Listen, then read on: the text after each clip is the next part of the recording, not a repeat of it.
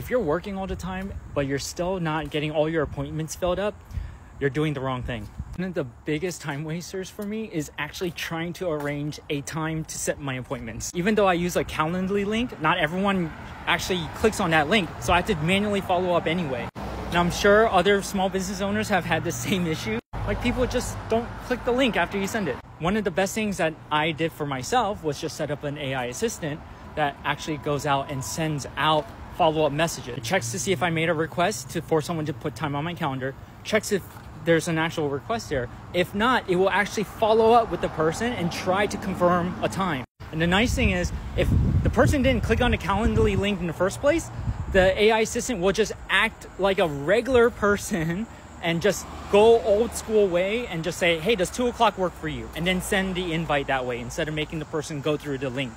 So that's just a nice and easy way for me to just not have to deal with the back and forth and stop my day so I can go set up a new appointment.